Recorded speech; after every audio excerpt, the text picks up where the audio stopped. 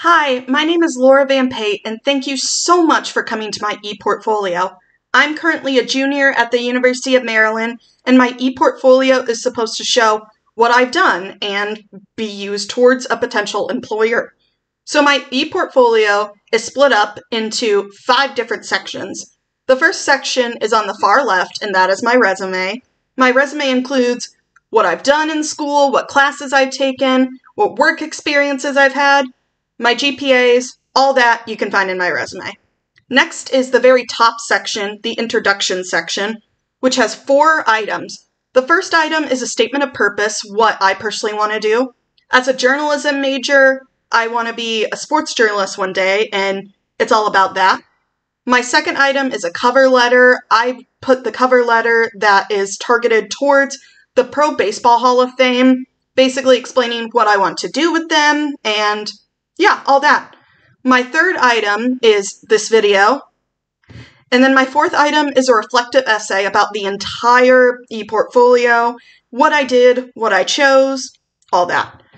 This next section under it, it says University of Maryland, and it's a project that I've done here at the university. I did it with WMUC, the local radio station. It's called Brentano Strings Quartet, and it's a package that was put on the radio.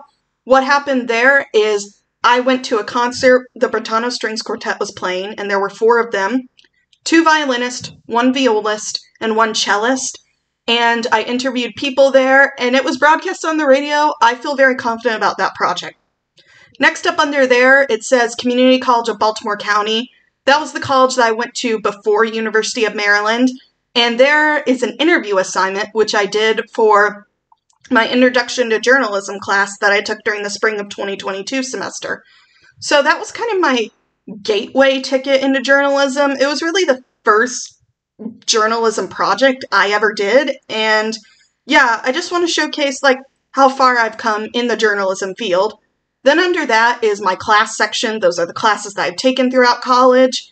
And then finally, the last section says Stories Beneath the Shell, and it's an article that I wrote for Stories Beneath the Shell about an art exhibit that happened at the Stamp Student Union, which is a building here at College Park.